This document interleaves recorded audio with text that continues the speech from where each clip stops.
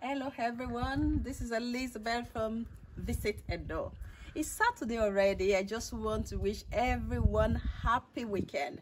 Today I just want to show you something. You know, food is part of tourism. Like many countries, food is part of it. Because when you travel to different countries, when you get there, you have to look for food, you have to think about nice hotel, nice food, and things to see. So food is a very important part of it. Today, I'm going to show you Norwegian crab. Since I live in Norway, and seafood is a very big part of Norwegian food. So today I'm showing you Norwegian crab, which some can be really big. So I haven't seen any crab like this in Nigeria before, but I have eaten crab meat in Nigeria, but I haven't crab meat, yes, or fish, I don't know.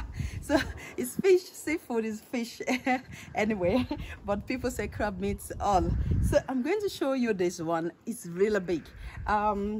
I haven't seen this type before because it's really big. So every summer, this is what we really eat.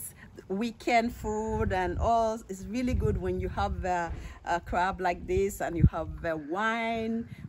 I prefer white wine anyway. White wine and everything you can enjoy yourself with. So I'm going to show you one of these. I'm talking about this because food is a very important part of tourism. So food can make many people motivate themselves to go to different countries just because they want to test the kind of food that they have. Maybe they have seen it online, on film or something like that, and they are really wanting to test something like that. So I'm just going to show you what I'm going to enjoy my weekend with.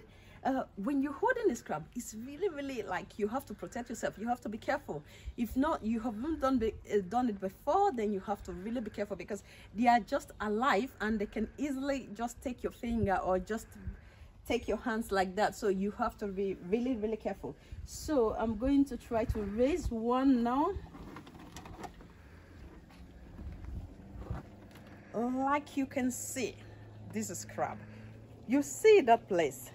That is no-go area because that can really pin your fingers down. So this one is really big. So just think about this. This one is big. So this is one of many, really big. And just imagine this. It's filled up with food. After boiling, what we normally do here every weekend, you take this one, cook water and salt, and you put it inside for about 40 minutes or 45 minutes, depend. You just have to look at the time or check online for the cooking time, and then it's ready. You take it out and it's ready to eat. really filled up with, you know, it's been inside salt water for so many years or for years. It tastes really good with that salt and everything, and now you're boiling it with another salt water. So it's really good. For me, I like it with bread, and you put cream and all mayonnaise on top, which is really good.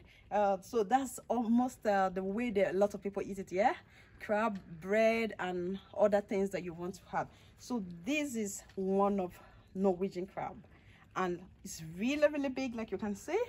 If you have seen such as big as this in Nigeria, please don't send me the picture. I would love to see it because this is what is called seafood. So it's really nice. Like you can see, I will have to show you so many. Somebody's helping me to carry the camera. Turn it here so that you can show. Like you can see, these are different sizes. You can also get small ones.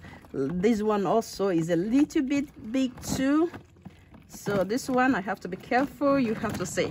So these are really big, and the legs are sweet and everything. So it's really good, and you just boil it and it's ready. It doesn't really take much work. That is one good thing about it. You don't need to cut, you don't need to do much. So before you know, it's ready. So thank you for watching. Don't forget to send me your picture if you have any crab as big as this. That I would love to see.